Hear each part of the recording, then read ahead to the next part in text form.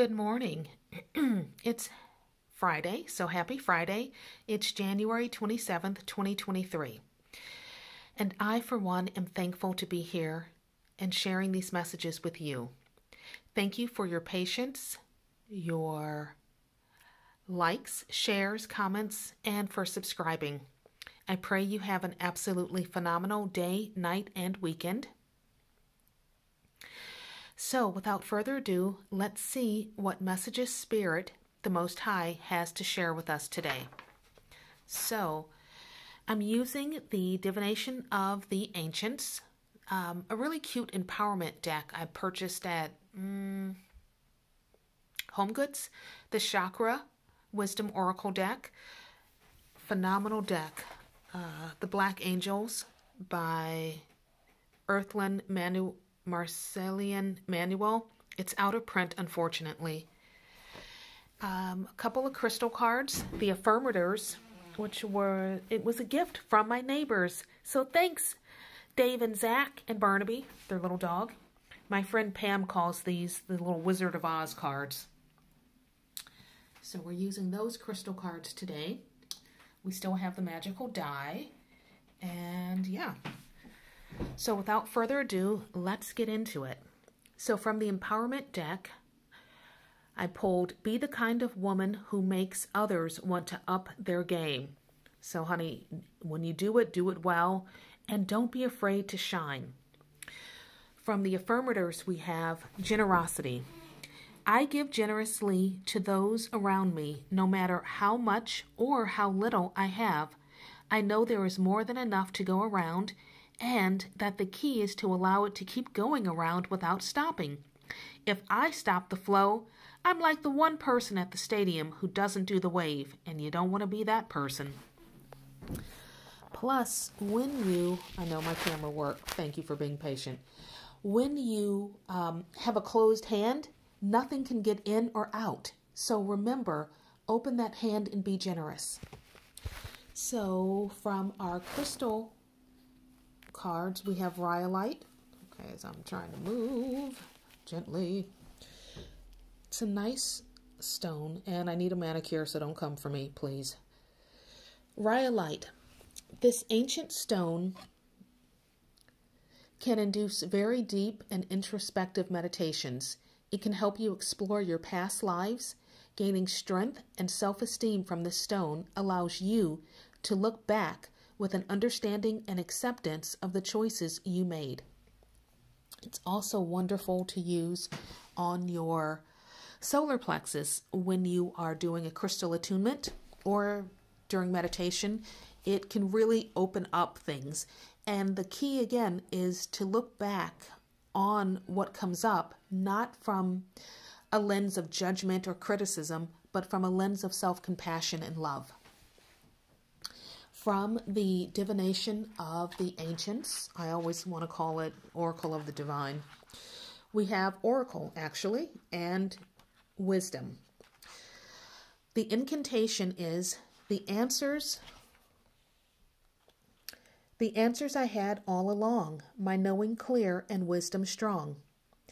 I tap into my inner seer and trust the truth, never to fear. So kind of goes on what we talked about yesterday, was trusting your own inner knowing and divine wisdom. Other divinatory meanings: don't believe another's claims. You are in touch with the truth in this situation. Trust your inner wisdom and gut instincts. Others will seek your advice. Don't be afraid to speak your truth. You have the psychic gift of claircognizance. So, from our other deck, the Chakra Wisdom, we have Confusion. When I pulled that one, I was like, confusion? But I said, okay, Spirit, we gonna go with it. So, this is from the 7th Chakra Neutral in her deck. Silver Cloud. Every silver lining has a cloud. The legend. Yana climbs Faith Mountain in dense fog. wondering whether her decision to leave her boyfriend was the right one. There is another man waiting in the wings, there always is. Silver cloud surrounds her, and it is cold and scary. Despite her confusion, she keeps climbing. As she reaches the summit, the fog clears, revealing the town far below. With Silver Cloud's help, she has journeyed much farther than she realized. She now knows what to do. She begins the long journey home to reclaim her love. Inspiration. Through the willingness to be in confusion, we find clarity. There is nothing to solve. Meditation and quiet time will bring clarity, the clarity that you seek. Personal inquiry. Can I see confusion as a good thing? Can I learn to let go of needing an immediate outcome? Key ideas: allowing confusion, spiritual support, consequences of actions, and finding love. Key words: clarity, support, revelation. The meditation is to close your eyes and visualize the room you are in. Focus on one object in the room. When you are relaxed, sense the presence of Silver Cloud. When the object is no longer visible in your mind's eye, relax even more. Breathe deeply. Okay, let's back that up. There we go. You are in the presence of not knowing. It is a completely safe environment. Ask for the highest good, and this shall be revealed. Alrighty. Now, from the Black Angels, we have Mother Wit.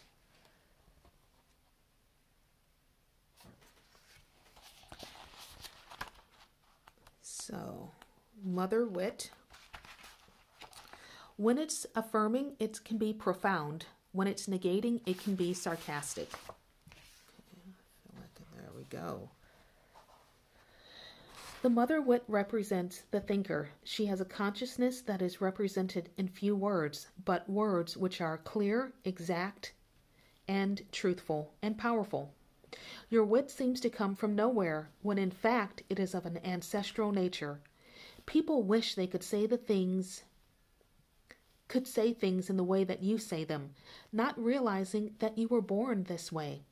You have a rare astuteness of perception or judgment. Mother Wit, you are on it. You don't fear saying the wrong things. The use of your mind to bring a keen soundness or meaning to life is the key to your divine work. But you are also seen as sarcastic at times. This sarcasm can cause a great divide between you and others. Folks do not know whether to laugh, thank you, or slap you. Your wit is both your saving grace and your lack of grace. But never fear, Mother Wit. You can use that thinking ability to exercise your sarcasm in a positive way.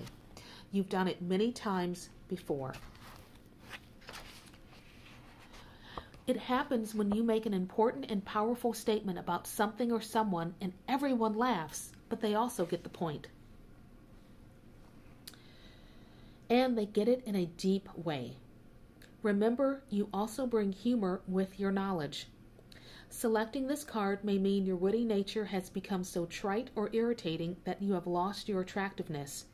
It may mean it is time to use your wit in a more powerful way, not just chit-chat. Look at when and how you use your divine work. Is it merely to show off how witty you are? Wit is an old African virtue we still hold as Black people. It was often beaten out of us as slaves or as we were enslaved. And then later, our Black parents forced this power out of us as children. Wit energy was seen as subtle indignation or anger. This energy is often called sassy in Black girls. Today, Mother Wit energy can be a powerful way to be present and connected to life. So use your wit wisely. Now, for our other cards that are at the bottom of the deck, move and very gently. We got gratitude again from yesterday, so remember to be in gratitude, and it's next to the little thank you. And We have chrysoprase for our crystal card.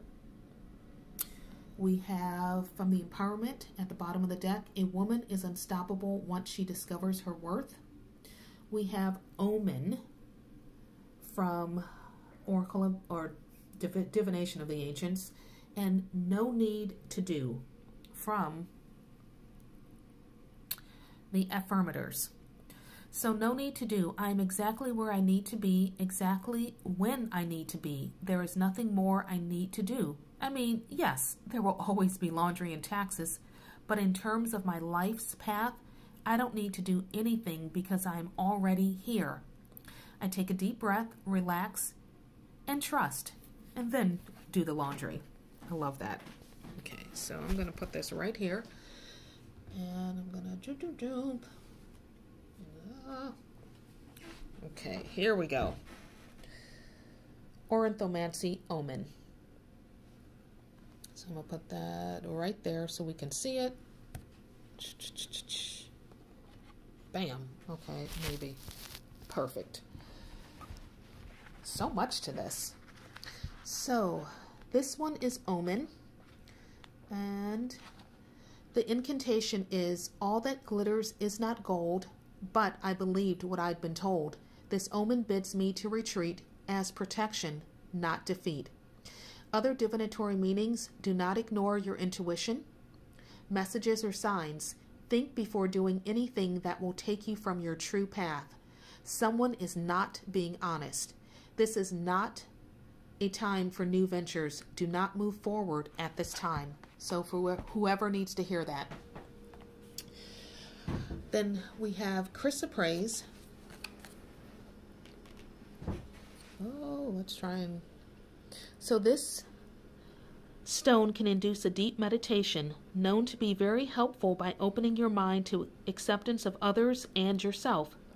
This calming stone can prevent you from speaking out in anger by making the mind think about consequences before you lash out. So again, kind of like stop and think before you take action. And this is not the time to take, action. You got to stop and think. A woman is unstoppable once she discovers her worth. I love that card. So, think and know your worth, before you do anything. Now, let's go to the reader card. I'll try and hold that up so you can, or maybe not. Okay, and take 3. Here we go. Okay. Yes. Okay, that'll work. We'll do it that way.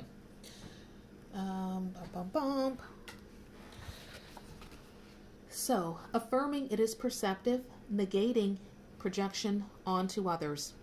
You hold knowledge like the seer, but you are more sure of your information. You thrive on your intuition in connection with all of your other senses. You live in the realm of knowing and believe strongly that your knowledge is to be delivered. You are a messenger. While the seer skills are primarily for the self, the reader's work is for the other. As a reader, you are always in the moment. You can only read what's present in someone's life today. Sometimes you get glimpses of the future that you share with caution. You have a good sense of everyone and everything. Your divine work affirms what people already know about themselves. But folks need such affirmation. Your work and affirmation can feel very fixed and unsettling to folks.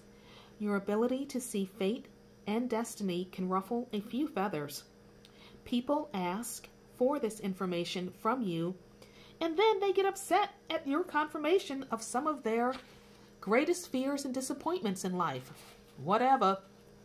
However, as a reader, you may feel that you are simply sharing what you see in a person, but most likely you are seeing yourself in the life experience of another.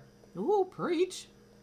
As a result, you are unconsciously projecting yourself, including your emotions and feelings, onto others.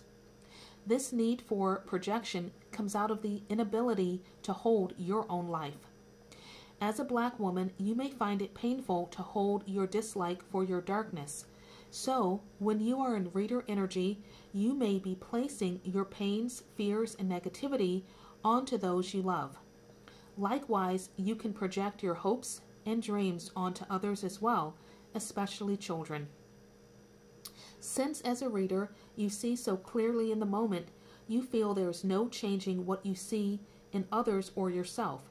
This feeling exists because you do not trust the power of will. If you selected this card, you may need to know that the power of will is stronger than fate because it is the will of your spirit.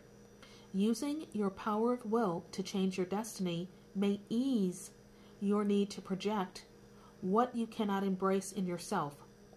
You cannot direct the will of spirit, but you can begin to recognize it by developing an appetite for who you are. Use your reader energy on yourself. Alrighty, well. So that is the message, or those are the messages for today. I definitely think that Spirit is telling us several things, but to trust our own intuition, not to project onto others. To meditate, and in meditation, we'll find what we need. We'll gain that clarity that we need, and take time today to reflect and be the kind of man or woman who makes others want to up their game.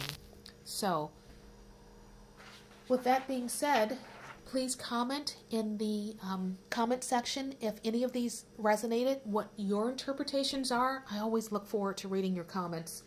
And continue to go forth and be wonderful. Heal, teach, grow, learn, and love. You've got this. With love and light, signing off. Bye!